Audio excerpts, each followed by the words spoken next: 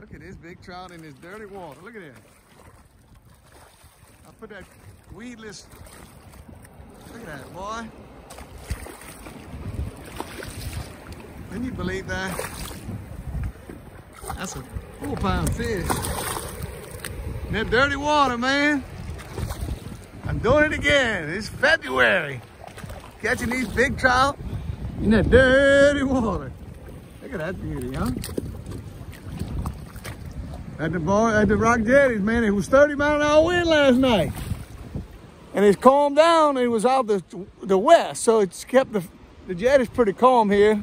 And then the wind died this morning, so I said, I gotta go try it out, man. It's Friday, it's in February, and them trout are still here. So I just, you know, all year, I wanted to prove that these fish stay here all year round.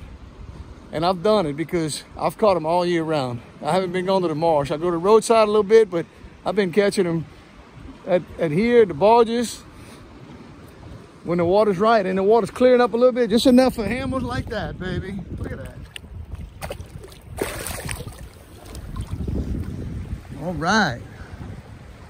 You gotta love that. That's a big fish today, 3 pounds, nice trout, nothing, probably about 20 inches, 21 inches. Beautiful fish.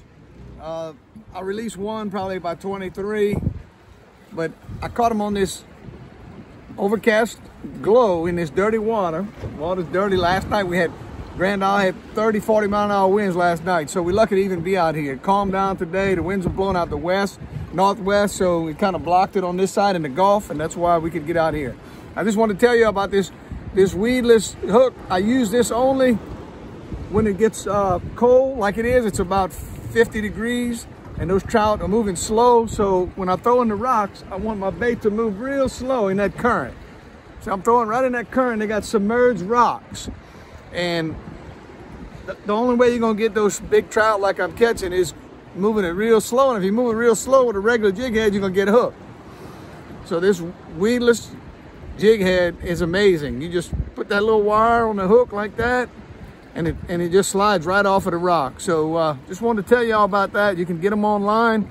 Overcast Low will have them soon. It's gonna be called the Rock Guard. So if you fish a lot of rocks like me, you might want to get you some for these cold days of winter. Tommy V reporting from Grand Isle, Louisiana. Beautiful day. Please go subscribe if you want to see. We got some great action coming up in spring and summer with live bait and a lot of big trout. Great action coming up, so please go subscribe. I can't kill that fish. Look at that big old 23-inch fish. Come on, man.